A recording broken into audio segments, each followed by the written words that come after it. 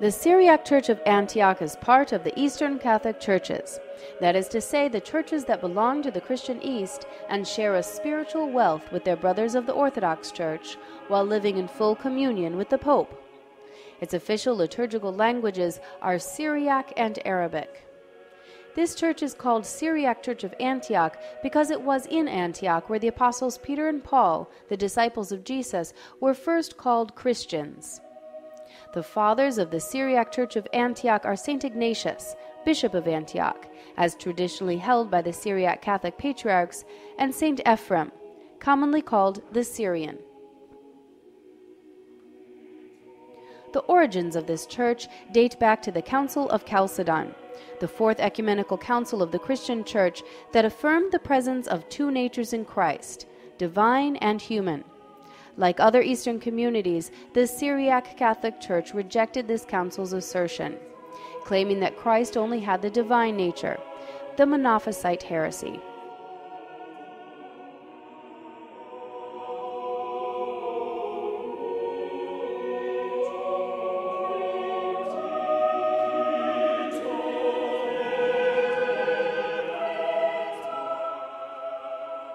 Therefore, the Syriac Church of Antioch was separated from Rome, but retained its liturgy in the Syriac language as well as its ancient traditions, while the parallel Greek-speaking church eventually embraced the Byzantine Rite. Thus, the Syriac Orthodox Church of the Antioch tradition was born. After the consecration of Jacob Baradaeus in 543 as Bishop of Edessa, this church began to play a public role and to establish a more organized church structure. Contacts with the Jesuit and Capuchin missionaries in the 17th century later created a split within the Syriac Orthodox Church, giving birth to the Syriac Catholic Church.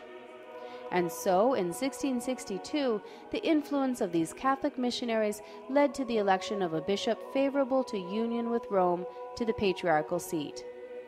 However, his death triggered violent arguments that led to the division of the Syriac Church into two communities, where one remained in communion with Rome and elected in 1782 its own patriarch, Michael Jarwe, Metropolitan of Aleppo, creating a parallel hierarchy. Until 1929, the patriarchal seat of the Syriac Catholics was located in Aleppo in northern Syria.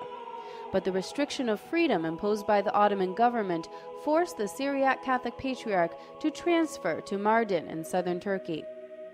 Then, after the massacres perpetrated by the Ottomans during the First World War, the Syriac Catholic Church found refuge in Lebanon.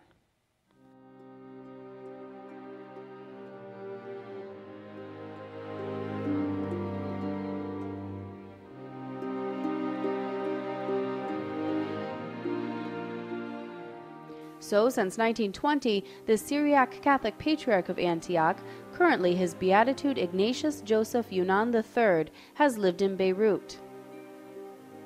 The Vicariate of Lebanon, Turkey, and Jerusalem are under his jurisdiction.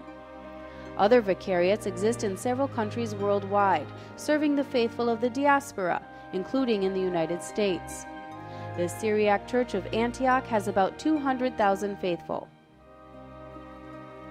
The Church in the Holy Land is represented by the Patriarchal Exarchate of Jerusalem, established in 1890, and has two parishes in Jerusalem and Bethlehem, and a parish in Amman. Currently, the Patriarchal Exarch is Bishop Gregory Pierre Melki. He resides north of the Damascus Gate and attends to a community composed of barely 100 families, scattered between Jerusalem, Jaffa, Lod, Haifa, and Bethlehem. In July 1985, the community consecrated the new Patriarchal Church in Jerusalem, dedicated to St. Thomas, the Apostle to the peoples of Syria and India. For historical reasons, dating back to the time of the Ottomans, the Syriac Catholic Church in Israel is one of the Christian communities to enjoy civil rights. The ecclesiastical courts of these communities have jurisdiction over civil status issues, like marriage and divorce. In recent decades, ever closer ecumenical relationships have been forged between the two Syriac churches, Orthodox and Catholic. They share the same membership in the Antiochian ritual tradition, in pastoral care and the administration of 3 mutual sacraments: baptism, Eucharist, and anointing of the sick. Receiving the new Syriac Catholic Patriarch of Antioch in audience on January 23, 2009, Benedict XVI recalled the faithful of this church to be sowers of peace, especially in the Holy Land, Iraq, and Lebanon. My desire is that in the East, where the announcement of the gospel came from, the Christian communities may continue to live and witness to their faith, as they have done over the centuries, at the same time with adequate support given for the pastoral care of all those who have settled elsewhere, so that they can remain fruitfully tied to their religious roots.